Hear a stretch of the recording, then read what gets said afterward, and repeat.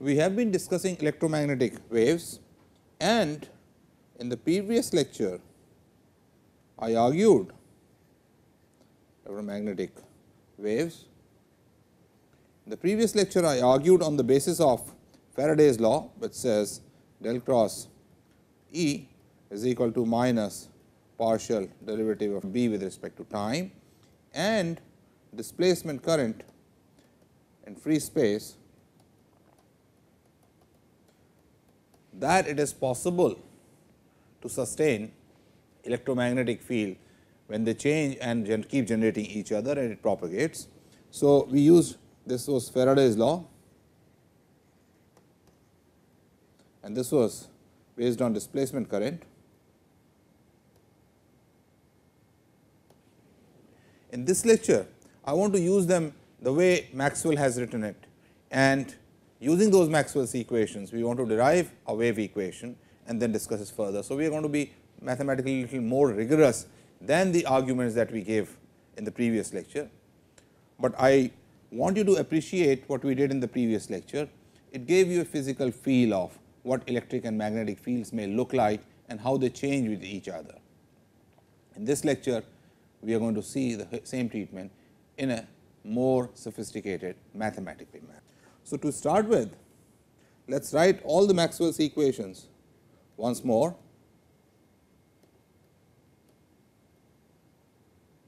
And I am writing them in free space. Free space, and there is no charge density. So, the equations I have is divergence of E is 0, curl of E is equal to partial derivative of B with respect to t. Partial derivative of B, since there is no real current, we have mu 0 epsilon 0, the displacement current, and divergence of B is 0. Let us look at the two curl equations and take the curl of this equation, the Faraday's law equation, once more. This becomes equal to minus d by dt of curl of B. I have taken curl on both sides.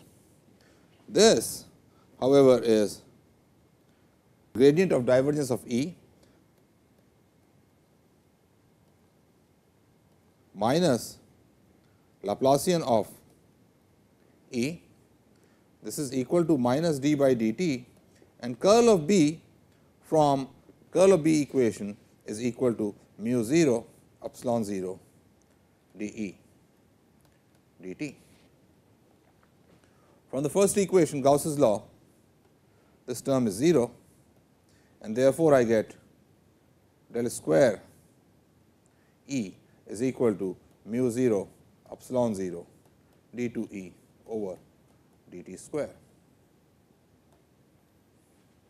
In particular, if the variation of E is only in one direction, let us say x direction, then I have partial E by partial x square is equal to mu 0 epsilon 0 d 2 E by dt square.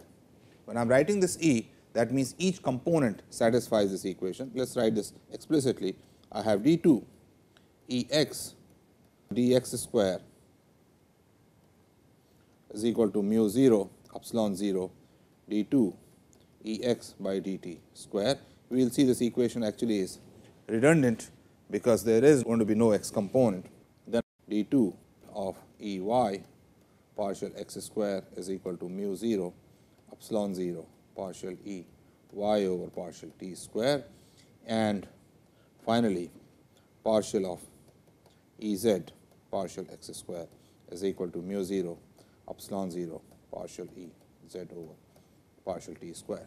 Notice that this is exactly like the wave equation, with this quantity here being 1 over c square, right. So, with that, this becomes equal to d 2 f by dx square is equal to 1 over c square d 2 f over dt square. So, we immediately see that the speed of these propagation or the electromagnetic wave is going to be 1 over square root of epsilon 0 mu 0, and E propagates like a wave. We can do the same thing for B equation.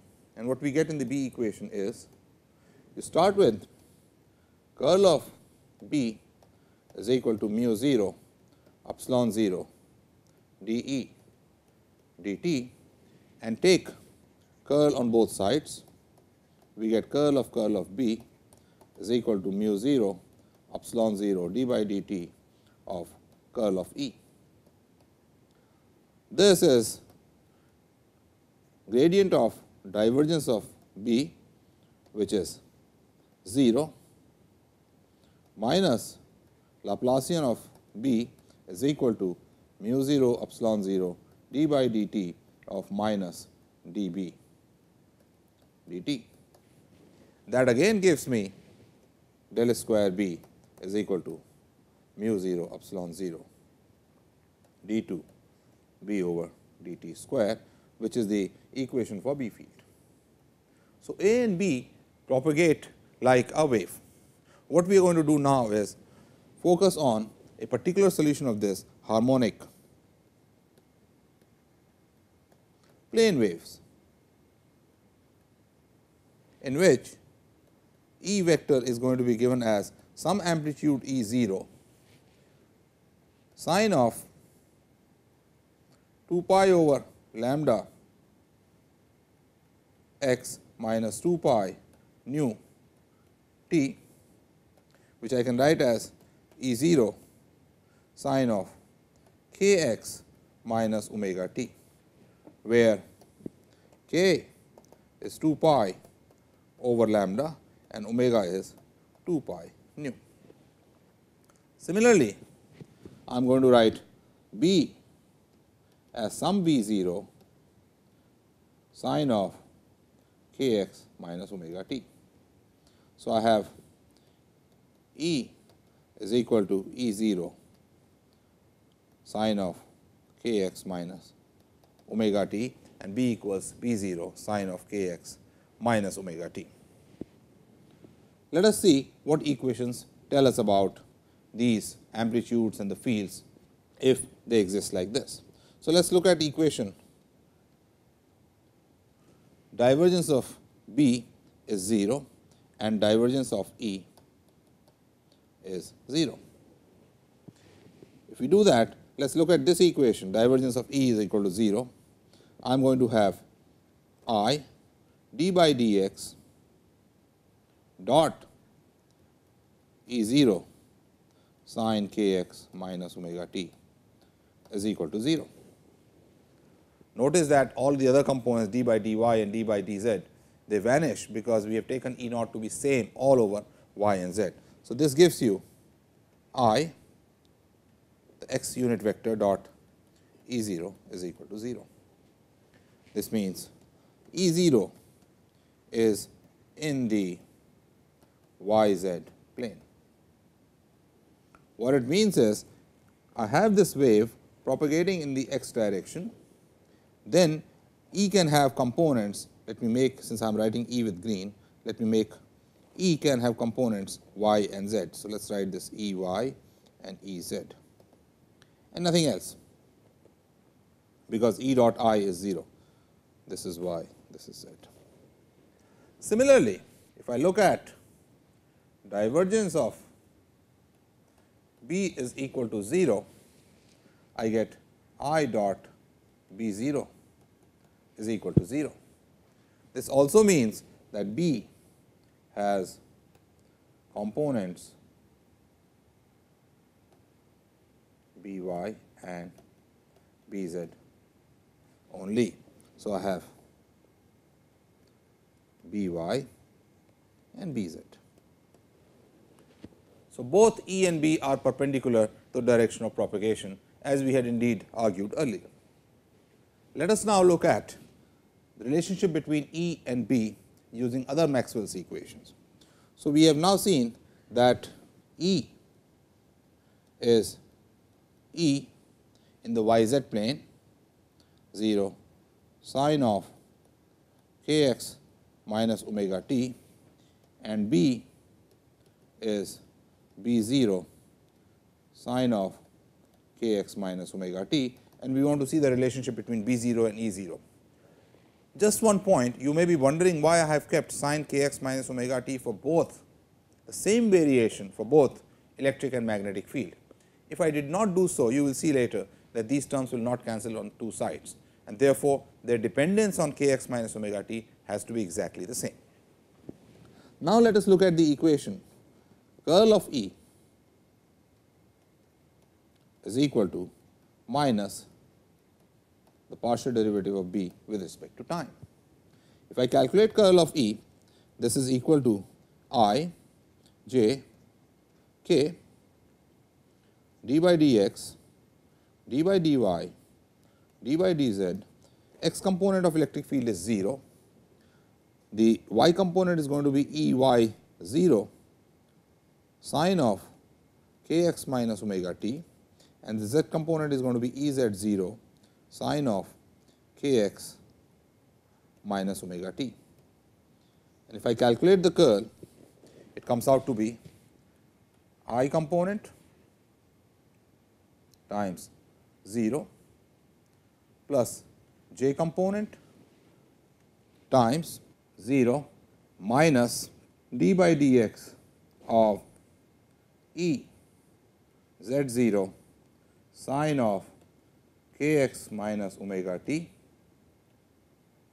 plus k component d by dx of E y 0 sin of k x minus omega t minus 0. So, this comes out to be minus j E z 0 k cosine of k x minus omega t plus k unit vector E y 0 k cosine of k x minus omega t. I want to remind you that this k is 2 pi over lambda and omega is 2 pi times the frequency nu. This can be further written as k cosine k x minus omega t minus j E z 0 plus k unit vector E y 0, which I can write as k cosine of k x minus omega t I cross E y 0 j plus E z 0 k. This last term here is nothing but E vector 0. So, what we have obtained, go to the next slide, that curl of E is nothing but k cosine of k x minus omega t I cross E 0 vector. Similarly, minus d b by dt is going to be equal to b 0 vector d by dt of sine k x minus omega t with a minus sign in front, and this is going to become then plus omega b 0 vector cosine of k x minus omega t. Notice that earlier I had said if the space time dependence, that means k x minus omega t, was different, then I could not have equated the space and time dependence of the two expressions. More explicitly, if I equate curl of E is equal to minus d b dt, I get k cosine of k x minus omega t I cross E 0 is equal to omega b 0 vector cosine of k x minus omega t. If this dependence, which is given by cosine, was not the same on both sides, although it could have the equation could have been satisfied once in a while, but it will go out of phase for other times. So, this dependence has to be the same. The net result is that we get b 0 vector is equal to I cross E 0 times k over omega. K over omega is nothing but 1 over c I cross E 0. This you can easily see from definition of k being 2 pi by lambda and omega being 2 pi nu. So, what we have now is that if the wave is propagating in the I direction, if E vector has components like this, the B vector has to be I cross E, it has to be perpendicular to it. So, if E vector is like this, let me make it a little thick, then B vector has to be perpendicular to this in the same plane. So, it has to be either this way or this way. I cross E gives me that. Now, which way would it go? For that, what we can do is we can multiply, take E cross B again, which will be equal to 1 over C E 0 cross I cross E 0, and that gives me 1 over C I E 0 square minus 1 over C I dot E 0 E 0. So, this term is 0 because I, the propagation direction, is perpendicular to E 0. So, what we see is that E cross B should be I, E cross B should be in the direction of propagation. So, B has to be such that I would choose this particular B, so that B cross E gives me I. So, what we see is propagation direction and amplitude electric field are perpendicular, propagation direction, magnetic field are perpendicular, then E cross B has the same direction as direction of propagation. So, if this is the direction of propagation x, and if E happens to be in the y direction, then B would be in the z direction. On the other hand, if the wave was propagating the other way, it was going to the negative x axis. If the wave was propagating this way, then if E y, E was in the y direction, B would be in the negative z direction. This is what we get from Maxwell's equations.